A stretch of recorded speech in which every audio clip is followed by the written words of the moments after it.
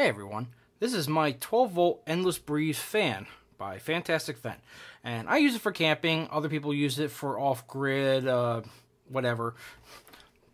But sorry, that's as far as my camera can go. So yeah, it's not actually that big. I think it's like 14 inches or 12 inches, something like that. But the modification we're going to do today is the fan control on it.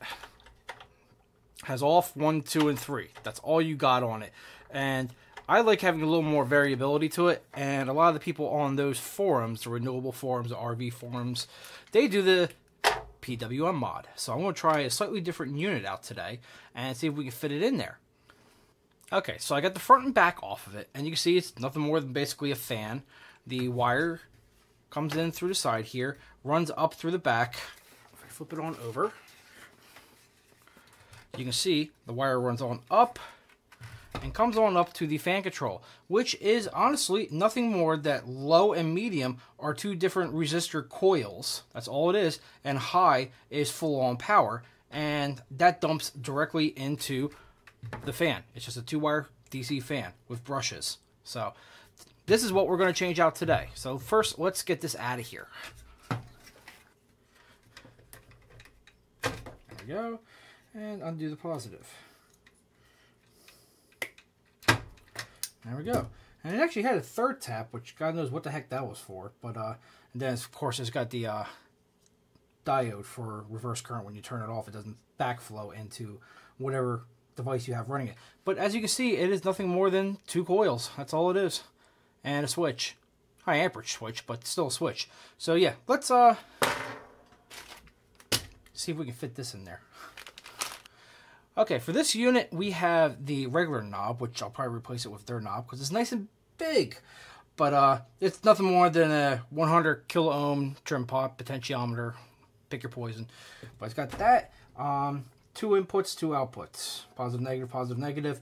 It's got a fuse sitting right here. Fairly beefy one because I think this thing is rated for... Hold on one second, I'll tell you. It is rated for...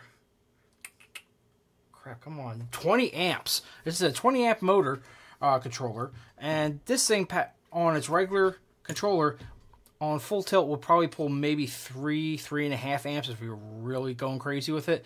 So yeah, this is overkill. But there's 2 reasons why I picked this. One, the working voltage on this is anywhere from 10 to 90 volts. So that makes the 12 volt fan technically work on any system that's out there. Even up to a 48 volt system, no problems whatsoever. The second and more important thing is the reason why I picked this is its switching frequency is 25 kilohertz. Therefore, you're not going to get a hum out of the motor as this thing PWMs on and off. It's not in the audible range. That is a big thing. Other cheaper ones that only do like 3 or 5 amps, they switch between 10 to 15 kilohertz, so you might get a real high-pitched hum out of this. The thing already has its own little hum from the brushes and just the way this motor's designed. Let's not add to it. So lengthwise, it's definitely not going to fit. But if we go this way, it will definitely fit. So we're going to have to cut out this rib. Okay, and a few seconds later, and a quick jigsaw, yep, there goes that little piece right there. So now we can easily fit that in there. My question is, will it fit once I put this in there? So let me try putting this in there. Get rid of that. Just place this end.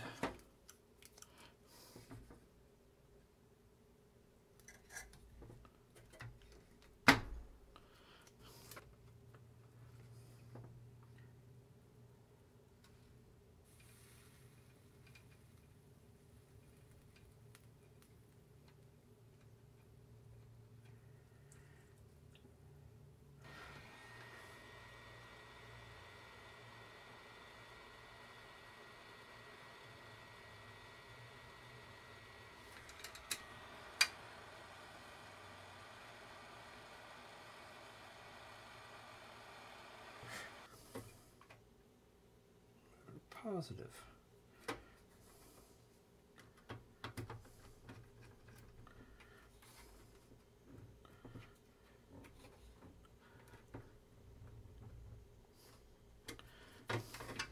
Nice and secure. Okay, now we gotta get power to it.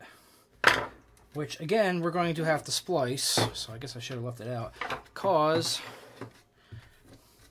this wire, even this one's kind of short too. No, this one's positive. Okay, so this connector's positive. Because I don't believe that this controller has reverse polarity protection, so you got to make sure you know what you're doing. That's the point. That's why I double checked anyway. I wasn't sure.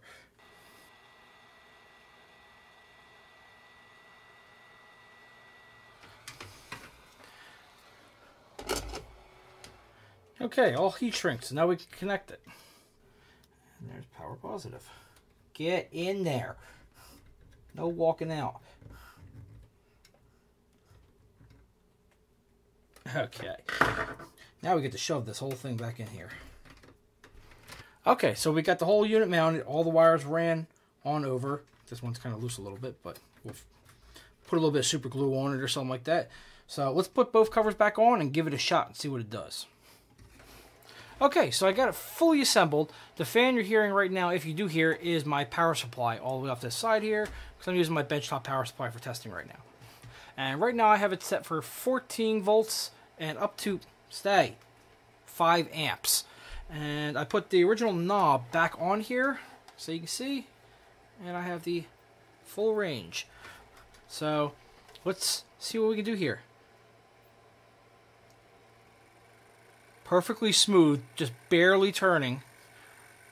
And we're pulling 40 milliamps right now. A half a watt, that's it. And she'll start spinning. You couldn't do that with the original.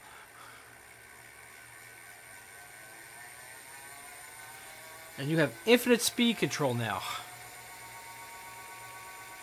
That's 3 watts at 1/4 of an amp.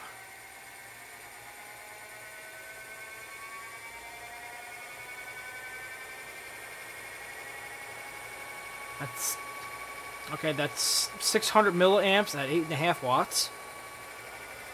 Let's see what 1 amp does.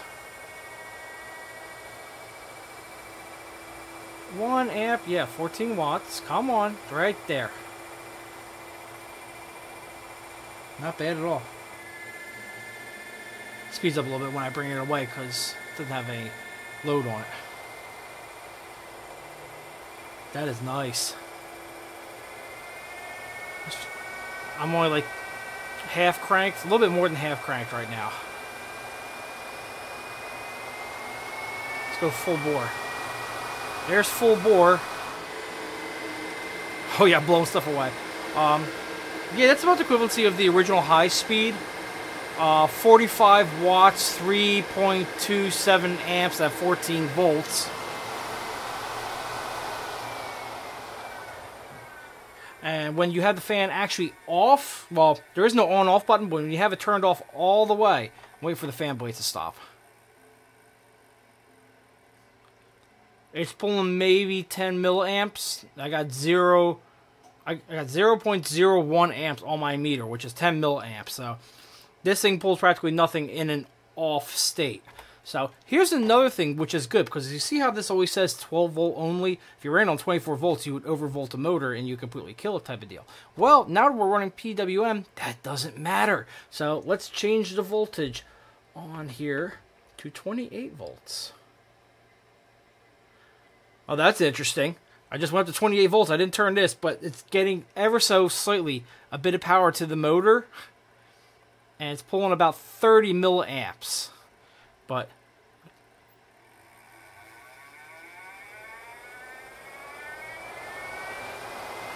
now the difference is I'm only making maybe 1/4 of the way of the throttle. You don't get as good as a fine tune, and you definitely could not crank it up on 28 volts, but you can still run it safely on 28 volts, 30 volts, probably even 48, although my power supply doesn't go up that high, so I can't really test it. But the higher your voltage is, the less you can turn this knob to get speed control, but you can still run this at higher voltages now safely. And as you can tell, the only hum that's coming from this is the original hum from the motor itself. We're not getting any PWM noise from it at all. So there you go. That is a cheap, inexpensive mod for this fan that makes it so much more versatile. Considering even on 1 sometimes I wanted to slow it down even more. It didn't even need to be at the speed of 1. I can do that now with this fan. And it only cost me $11 for that fan controller off of Amazon. So I'll leave a link down below in the description for that speed controller if you want to take a look at it. Thumbs up please, and I'll see you next video. Thanks.